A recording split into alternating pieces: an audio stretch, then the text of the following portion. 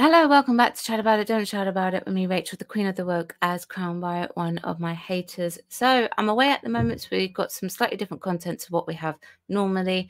You all know that I'm an economy gig worker in addition to my acting and, of course, in addition to my YouTube channel. Deliveroo and the other apps have been a great cause for newsworthy items in sort of the last year or so, and it's all to do with the pay and all sorts of things. And I came across this article. This was actually released a little while ago. Of course, it will be linked below. Calls for investigations of Uber Eats and Deliveroo after raid on Bristol caravan camp. Okay, so migrant workers, immigration, it's a huge cause for contention here in the UK. There are people who are totally for it. There are people who are totally against it. And one of the things that happens is when they come to the UK, they come and work for these delivery apps. There are illegal immigrants who actually do work for the delivery app. There appears to be, in my opinion, a sort of like underground sort of illegal thing that's going on with these delivery apps, that the delivery apps themselves are not directly involved in. So what I mean is, like, people have like multiple phones and maybe have accounts that are set up for the illegal workers who come in to rent. And what I mean by that is they pay someone to use their account, and that's obviously difficult for someone like these delivery apps to actually control. It's very good for them to do that. Now, that is a form of slave labor, unfortunately, and it shouldn't be happening. So migrant workers accuse the Home Office of targeting the victims of labor exploitation rather than the companies profiting from them. Okay, so everything that I'm going to say in this video, this is my opinion. I'm not doing it to undermine anyone who works on the app. I'm not doing it to undermine Deliveroo, Uber Eats, Just Eat. I'm not going to do that. Migrant workers living in a caravan encampment raided by immigration enforcement officers have accused the Home Office of targeting the victims of labour exploitation rather than the companies profiting from the hidden economy. The Observer reported in August that about 30, mainly Brazilian delivery riders working for large companies such as Deliveroo and Uber Eats were living in dilapidated caravans in the centre of Bristol. Many claimed they were, in effect, earning below the minimum wage and could not afford to rent in the city. I will say, having worked for these apps, it is very, very difficult to make the £12 per hour if you were just working for one of the apps alone. You have to, without a doubt, work across as many as you can, without a doubt, because you will not make the minimum for it if you don't. It's just simple facts. How do I know that? Because I work for these apps. So it emerged the roadside encampment was raided by immigration enforcement officers on 3rd of October, with 17 people arrested and 13 people taken to detention centres in London. They now face potential removal from the UK, even though some of them have lived in the country for years. But my question is, if they've lived in the country for years, do they have their legal rights to work? That's the question, and this is a question on everybody's lips in the rider community as well. We quite often wonder who amongst our immigrant riders actually have the legal rights to work. I can name a few that I know that do have those rights to work. I witnessed an argument in the McDonald's collection area between an illegal immigrant and a legal immigrant, and oh my goodness, it was something else. Celia Campos, 45, who works for both Deliveroo and Uber Eats, said about 20 immigration enforcement officers and police officers swept into the encampment in the middle of the night. They arrived around 4 a.m, knocking very hard and shouting to open the caravan doors. Many of us woke up scared. She said, "I'm outraged. Fathers and mothers being searched as if they are animals. We are workers, not criminals." The new government has pledged to expand detention capacity and set up deportations with those caught working illegally, detained and swiftly removed. The raid in Bristol was backed by Angela Eagle, the Minister for Border Security and Asylum, who said, "We are determined to clamp down both on illegal working and exploitative treatment of illegal workers." However, Campos, who claims she earns below the minimum wage, said the raid had done nothing to help the workers living in the encampment. The Home Office is going to the wrong place. They should be raiding the companies. She said, "If the government was really concerned about workers, they would be looking for a better way to regulate these companies." Now, that is true, but I have seen some changes within Deliveroo, sort of within the last year, which is them clearly trying to work on it. I will say that.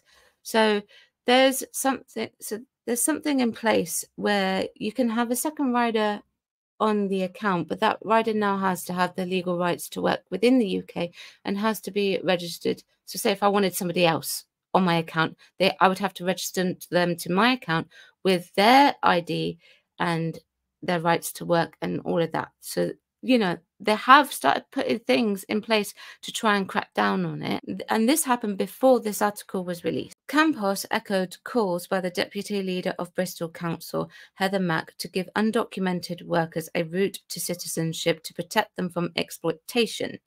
Mack said, "Why not create a way to help immigrants work here legally? That way they would be helping us and at the same time gaining more labour to help the country grow." I hate to break it to you here, I'm going to be quite blunt, but there is actually a process that you go through to apply for your rights to work here within the UK. And you have to do that from your home country. But there is a way to do it.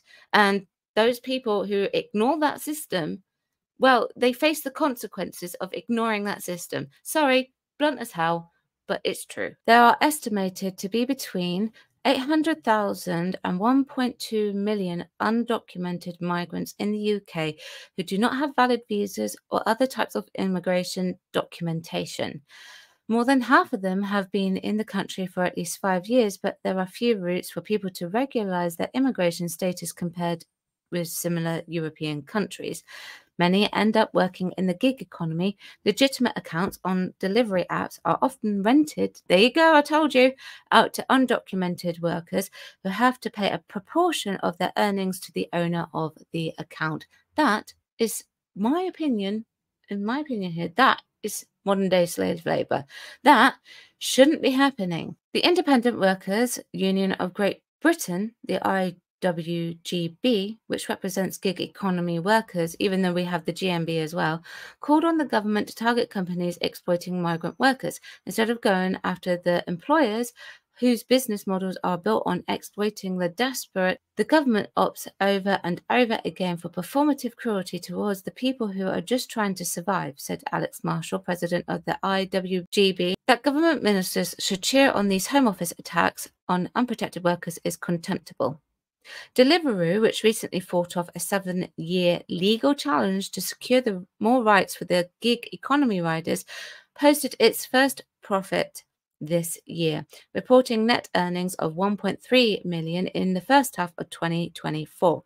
Uber, which provides taxis and food deliveries, saw its UK pre-tax profits increase from 5 million in 2021 to 32 million in 2022. Some unions and MPs have criticised Deliveroo's links with the Labour Party. Deliveroo's chief executive, Will Shue, attends a drink party hosted by Keir Starmer in July. The company has also sponsored a series of Labour events, with its latest annual report showing that it spent £5,000 on a business reception at last year's Labour conference.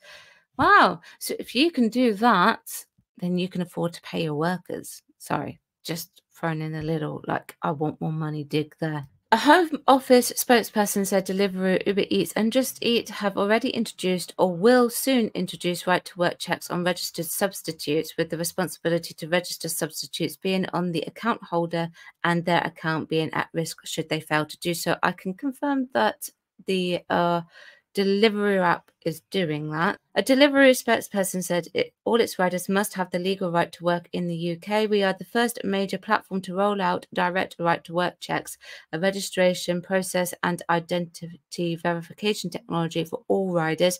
We are committed to strengthening our controls to prevent abuse of our platform. It added that it offers riders attractive earning opportunities, and protections, including free insurance, sickness cover, and financial support when riders become new parents. I can confirm that the attractive earning opportunities don't exist at the moment, but they do free insurance for the cyclist and the sickness cover. Yeah, well, that's a whole different video, I think.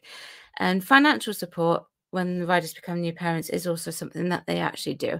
An Uber Eats spokesperson said that all couriers must have the right to work in the UK. Any courier that fails to meet the criteria would no longer be able to use the Uber Eats apps. We engage regularly with the Home Office and the police to ensure that all couriers are using the app to comply with UK laws. Part of the difficulty with these apps is that they can only do so much in order to actually sift out the ones who are using the apps illegally. There's an undercurrent for sure within this sort of gig economy where accounts are actually used illegally, and it shouldn't be that way. So, immigrant workers, they come to the country without their documentation for visas, so they don't have the right to work. So what they do then is they go into the gig economy because people will rent them those accounts, and then they can essentially work for pittance, make their money, pay the person who they are renting the account from, which is illegal in my opinion, and then send money home to their family. And these apps are putting things in place to actually try and crack down on it, but there's only so much